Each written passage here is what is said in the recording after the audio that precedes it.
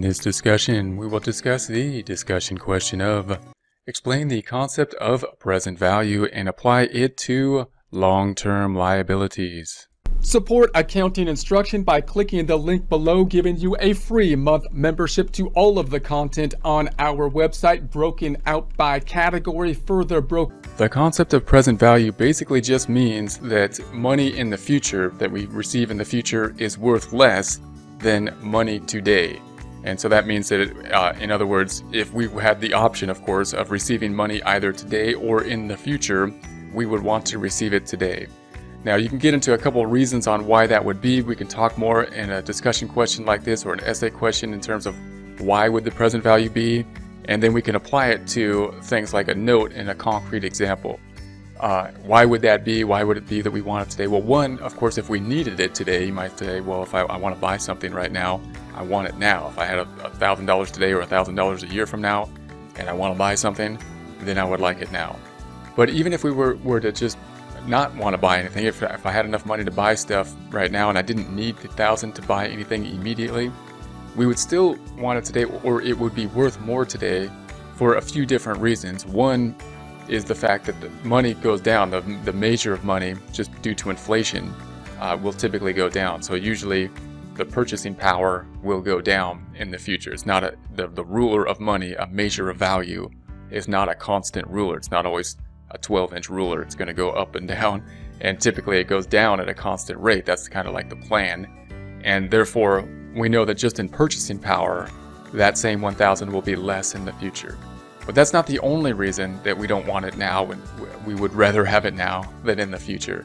It's also opportunity cost, meaning even if the ruler had the same value, even if the money was worth the same today as it was in the future, we know that there's purchasing power with that money. We can do whatever. We could purchase something with it, but even if we didn't want to purchase something with it, we can lend out the purchasing power to somebody else. And that's the point. So if I can lend out the purchasing power to somebody else, rent my purchasing power out to somebody else, then I can typically get payment on that. And that's really what we do even when we put it into the bank, into a savings account. We're saying, bank, you hold on to the money and you can loan it out. You can loan it out to someone else while I don't need it. And while you do that, pay me a little bit of interest. So the bank is giving security over the money, but also able to use it in the interim while we're not using it, and typically may pay us interest. Or we may put it into another investment, stocks and bonds, and try to get a return on it. So for that reason, the purchasing power is valuable, even if we're not spending the money on things or services at this point in time. So that's going to be the concept of it. So then if we apply that concept to something like a long-term liability, a note, then how are we going to value basically a note? What is a note worth? Well, when you think about the note payment, if we're gonna borrow money and we're gonna have to pay back the money, what's the value of the note? It's going to be the value of the interest payments on the note and the principal. So if we were to think about a note like a bond, it's almost easier to think about this because a bond is something that typically has two distinct cash flows, meaning we're going to pay back the original amount of the bond.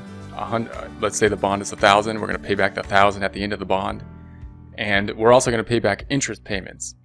So if we were to present value this on a bond type of example, we would say that there's 1,000 we're going to have to pay back, and then we've got the interest payments that we pay periodically throughout the bond. One's an annuity, and we want to get the present value over here at time 0. So we'd have to present value these items and say, well, what would these series of payments, if we're playing, 200 every 6 months, 200, we'd have to present value that annuity, bring it back to the current day, and present value this time period of 1 and bring it back to the current day, and you would think that would be the price of the bond. A note would be the same way. We could set up a note in many different ways. A long-term liability in terms of a note could have installment notes that have interest and principal, or it could be set up in a similar way to a bond. But whatever the way it is set up, the value of it, you would think, would be the present value of the future payments.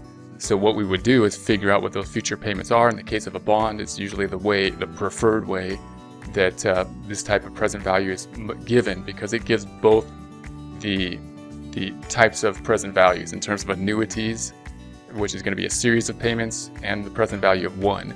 And if we take present value, both of those, back to the current day, you would think then that that would be the price of the note, the value of the note.